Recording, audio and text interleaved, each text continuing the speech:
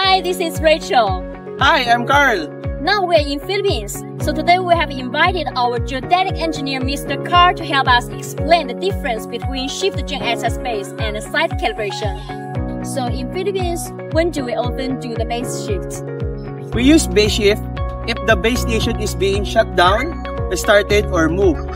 So basically, if you're in the project and you're going to continue it tomorrow, then we will use the base shift. Base shift will generate a new coordinates, so we'll be transforming the new generated coordinates to the original ones.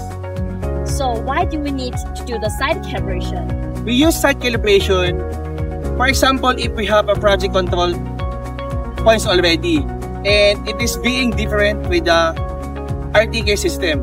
So in order for us to match the coordinates, we need to collect all the project points on the ground, and then we input the non-point coordinates, and then we will use the site calibration. Because the goal of the site calibration is to match the coordinates from the project control.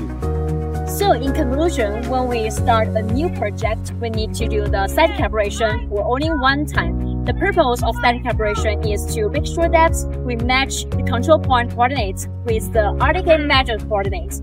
But every time when we repeat this project or when our base station positions have been changed, we need to do the base shift.